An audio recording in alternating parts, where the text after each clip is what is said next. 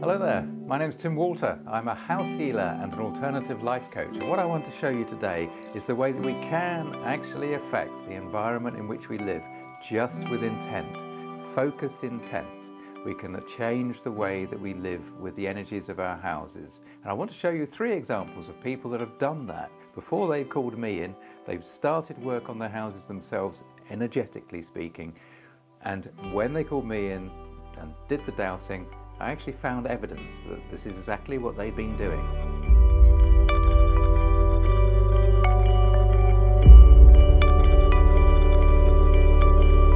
Before we look at those 3 floor plans, I just want to remind you, click on the red subscribe button, click on the grey icon, the grey bell icon to get notified every time I upload a new video.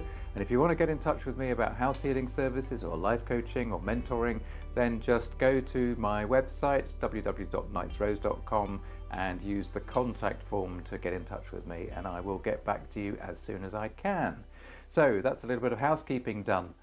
Now, you know, the thing is about all of this work, it's funny how so much of it we just don't accept.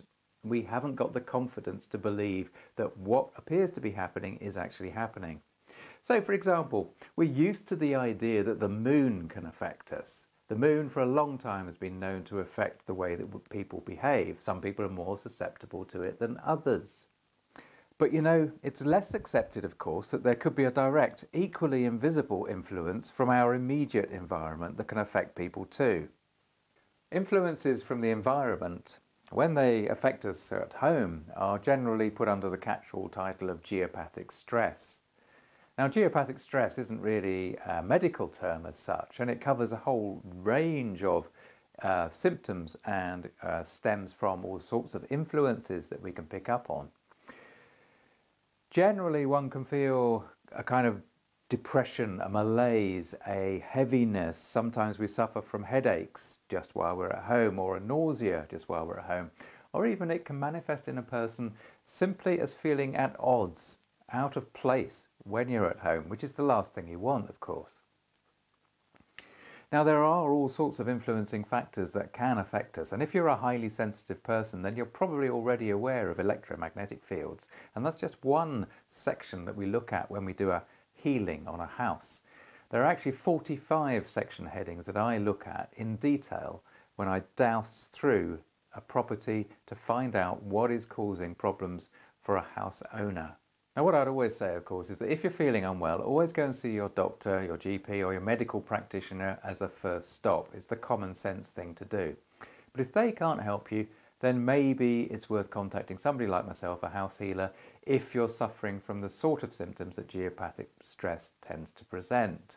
Now, if you are suffering from geopathic stress, and if you are a highly sensitive person, then the chances are that you've already tried to do some remedial care, some remedial energy work on your house yourself. And that's absolutely fine. And what I want to show you now is these 3 floor plans where people have actually, as it turns out, started to do just that. So let's take a look at this floor plan. This is the first one I want to show you. I'm going to show them to you in the order that I came across them, and obviously I'm keeping the client's identity confidential, but I've got permission from each of these house owners to actually show you these today. So let me just explain what you're looking at, because it can look pretty confusing to start with. You'll see that in black you can see the ground floor layout of a house. Everything that you see drawn on here has been doused by me, and everything that you see here is actually a detrimental influence upon the people living in the house. This is not to say that each and everything that you see is highly influential. Some of these subtle influences can be really subtle indeed, but these are what was shown to be significant and what required rebalancing or removing to help the owners work through the issue that they were facing. So what we've got here is that the green lines are earth energy lines. The red lines are what we call toxic lines. That's influences from modern structures or activities like industrialization, that sort of thing. The blue lines are underground water flows. The black triangles with this sort of inverted T's in them, they're electrical fields or what we would call technopathic stress. The green spirals are earth energy flows, they're spiraling energy patterns.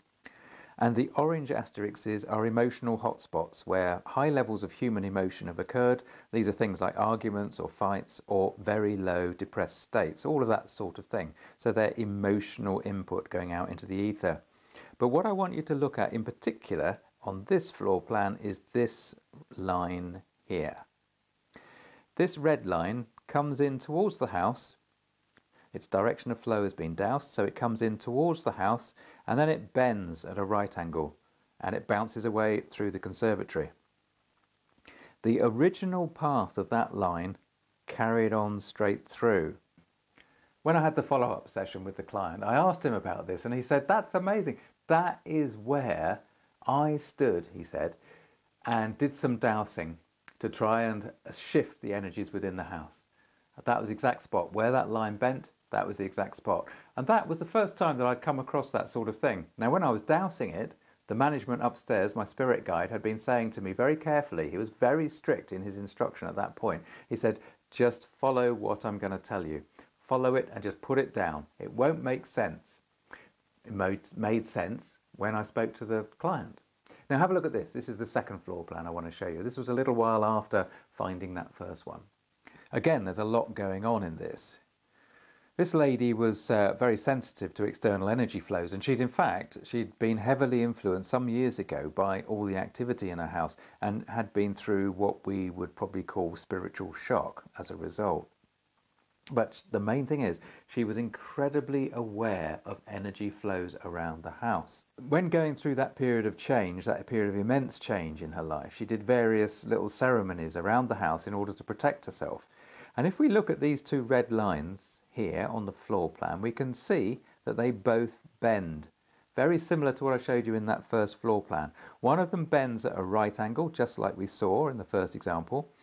And bear in mind that the perimeter of this lady's home is actually this hatched wall in the middle. It's a semi-detached property. So you've got another family living on the other side, and this side to the left is the lady's home. So actually what's happening there is that the protection this lady put in place directly affected the line as it touched her property. And it shows the influence at the boundary right in the middle there. Now the second line that she had affected was coming down from the top of the picture, coming down towards the house from the top, and you can see that this one also bends at right angles and it skirts along the boundary wall instead of ploughing right through where she lived. When these things started to show up on the floor plan as I was dowsing them, I knew what I was looking at. I knew that I could see their similarities to the first client of the floor plan, and I could see that her protective exercises had some influence. Number 3. So this is a mini report. This has got less going on in it because a mini report only looks at a handful of section headings rather than the full report, which, as I say, covers 45 or so. But here, what you can see is that the green line bends. Now again, I did the dowsing, and when I was doing this one, the management upstairs, my spirit guide, was very keen to say, right, pay attention, do what I ask, plot the line. And I kind of knew at this stage, it was the third time he'd done this, so it's like, okay, right, I'll have to be really careful. And we got a bending line. So I sent this through to the client, and I said in the email, full of confidence, right, well, you've obviously been doing some protection work, and you've obviously been doing it here. And she came back with the response, no. I was like, oh, okay. So we moved on from that and didn't think anything of it. But then a few days later, it might even have been a week later, the lady dropped me an email and said, well, I've been thinking about this, and that point where it bends is exactly where my kitchen table is. And on my kitchen table, I have this. Now this, of course, is Lord Metatron's cube. So sounds a bit odd, but what Lord Metatron's cube is basically the symbol of Archangel Lord Metatron. He's a new archangel, as my wife says, he always sounds like a transformer, but I don't mean to be disrespectful. He's a very, very interesting archangel, and this is his generally recognized symbol. So this symbol was sitting on the kitchen table of my client, and that is where the line bent. Now what's really interesting about this one, of course, is that it appears that the sacred symbol itself changed the earth energy line, changed the direction of the earth energy line. Now, sacred symbols become sacred because they're given that intent. They are recognized as being of worth and influence. So it appears that Lord Metatron's cube, this symbol, actually was having an effect on the earth energy flow. Now, many people use this symbol as a sort of protective symbol. Lord Metatron himself isn't necessarily known as a protector as such, not like Archangel Michael, but many people use this sort of symbolism as a protection thing. To be completely fair, I'm not sure whether my client did or not, but in a way that's irrelevant, because the point was the earth energy flow that could be doused had been influenced, so it appears, by the presence of this symbol. None of this is scientific, of course, and we need to be careful about making giant leaps and making massive delusional statements here. But what I'm trying to prove, try to illustrate, try to prove, if you like, is that there is an influence that we can exert upon our environment. And these three floor plans seem to demonstrate that to me. So what have we got? In summary, what have we got here? Floor plan 1, what did it show us? Well, very clearly, it shows that the line was bent at right angles. And that was doused following very careful instruction from my spirit guide. So through intuition, right? We'll say that's intuition. And the client that had affected that line had been standing in that position, asking for protection, asking for assistance in being able to sleep better. Floor plan 2. So this lady had done various protection exercises around the house, and it looks as though she'd had some success with these energy lines that were of very similar frequencies, and they both bent in a similar fashion at the boundary of her property. Floor plan 3, a sacred symbol that's recognized as being full of intent and is often purchased for protective purposes, appears to affect the natural flow of earth energy at this point. So what does that suggest to us? Well, obviously it does suggest that we can have an influence on the subtle energies around us. So if we're a highly sensitive person that is feeling like the environment in which we're living, our homes, are adversely affecting us, we can do something about it. This to me is incredibly important, this sort of thing, because it illustrates to me, it demonstrates how we can influence the subtle energies around us. And once we change the subtle energies, then we start to make change in our lives. Things shift. How do we make that? I'll go into more detail about how we focus in on and use focused intent to do this sort of work with accuracy.